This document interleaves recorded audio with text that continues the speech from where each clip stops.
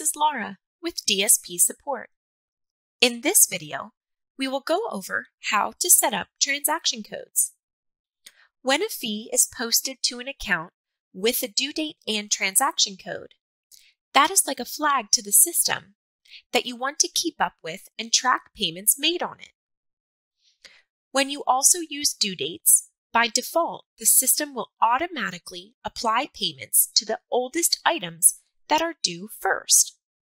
So, if you select a due date when you post a fee, the system will pay the oldest fee first.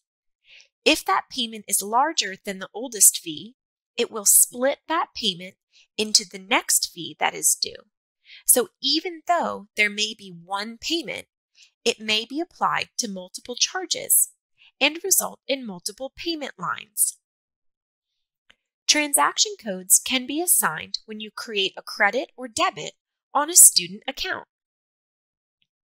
When you assign a transaction code to a transaction, you are grouping similar transactions together. You can then run reports based on those transaction codes. For example, seeing how many charges you have added for costume fees or how much money was paid using autopay. You are able to set up transaction codes by going to More, Settings,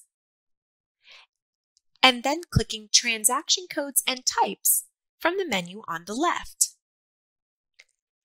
Click Add a new transaction code to get started. Enter the transaction code name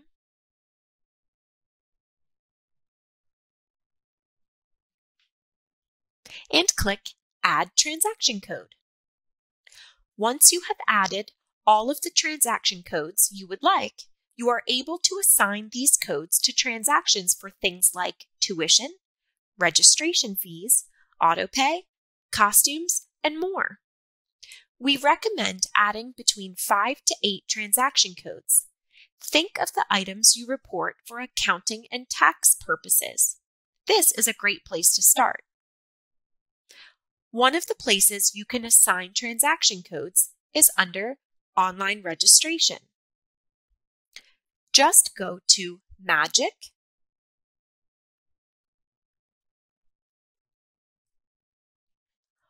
Online Registration, Settings tab. Select the transaction code from the drop-down menu for registration fees, tuition, and even trials. Then scroll down to the bottom of the page and be sure to save your settings.